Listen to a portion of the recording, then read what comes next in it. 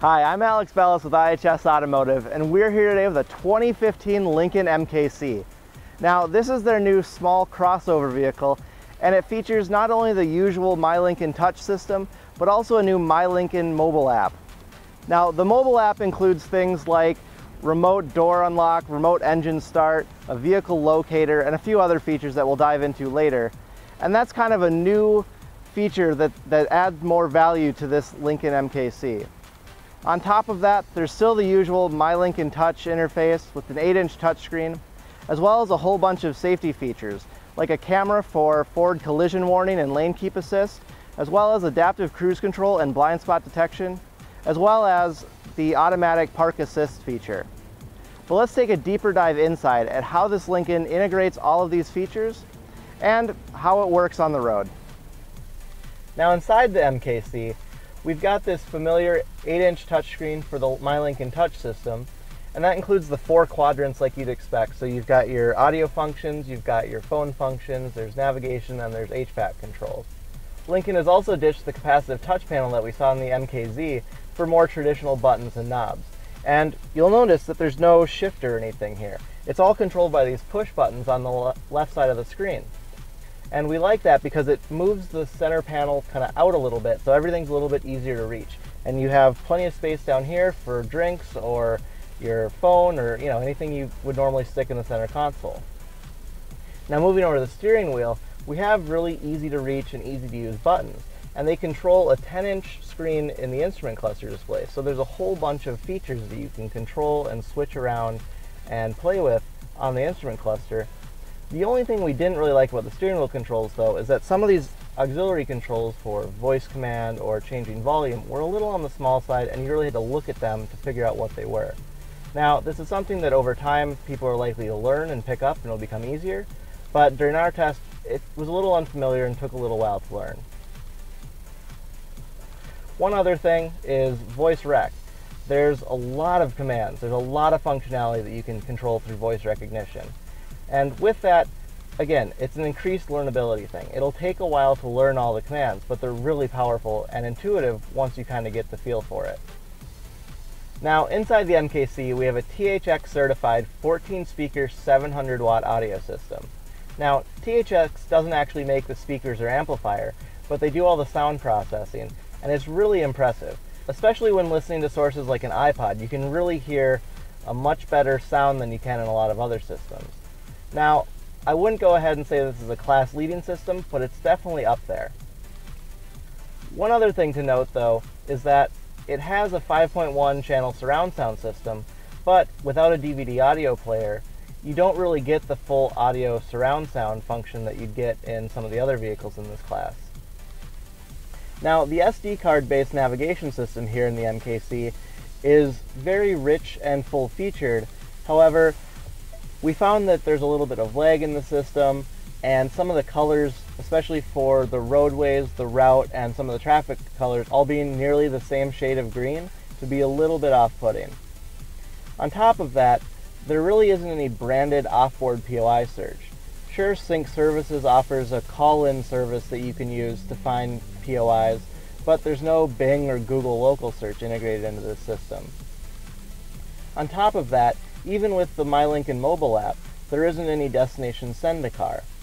So that was, again, a little bit frustrating. However, the onboard POI map database is actually pretty rich and robust, so you really shouldn't have too many problems finding the POIs that you may be looking for. Now, the MKC offers a bit of a hybrid telematics system in that it has embedded telematics features as well as a mobile app that also has functionality.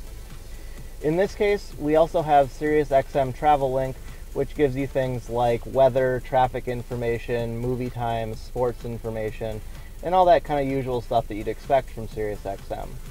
But going above and beyond that, we also have the MyLincoln Mobile app, which gives you vehicle remote start, it gives you door unlock and locking functionality, it has a vehicle finder, and then in part of the embedded telematics, you also have things like stolen vehicle finder, there's some form of onboard telemetry and vehicle diagnostics, you also have a vehicle health report, but the one thing that's really missing is any form of apps. There's even an apps button built into the services feature in the car, but there's really nothing in there. There's no internet radio, there's no off-board telematics searches, there really isn't the functionality that we'd expect, especially when you look at a lot of other manufacturers that are competing in this segment. Things like Nissan Connect or Toyota Entune. They're both loaded up with features and apps, but they just aren't available here in this Lincoln. Now, the MKC is actually pretty loaded up with safety tech as well. So there's a camera right above the rear view mirror that works with the lane keep assist system as well as the forward collision warning system. And with the forward collision warning, there's a row of lights that flashes on the dash for you if you get too close to the vehicle in front of you and you're not braking hard enough. So it's just kind of a little alert to let you know that you need to pay more attention and get on the brakes hard. Now, there's also a radar sensor in the front grille that works with the adaptive cruise control system. So this will lock onto the vehicle in front of you and allow you to follow them at speed, even in traffic. Now, one other thing we noticed is that this actually has active grille shutters, and so these will open and close to control airflow into the engine and improve aerodynamics.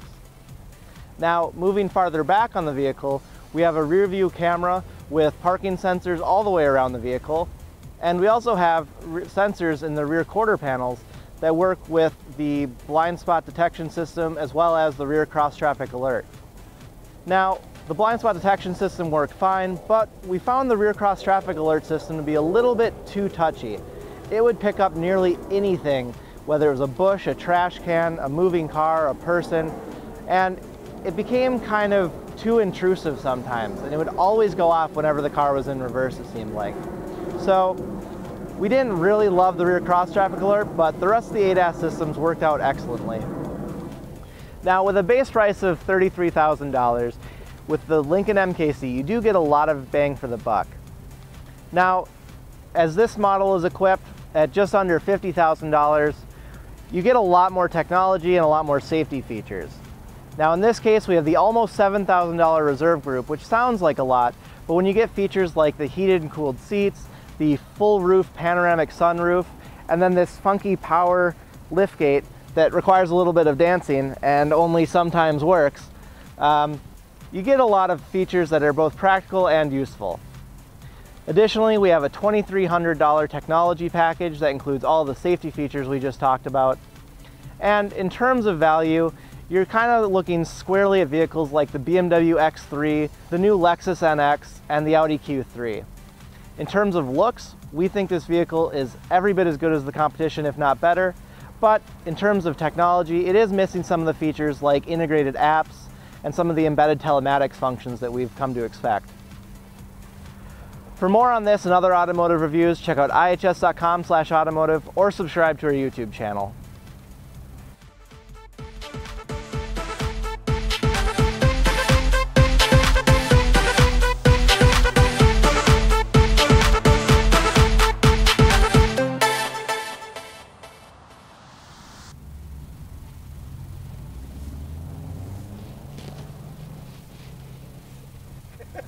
Come on!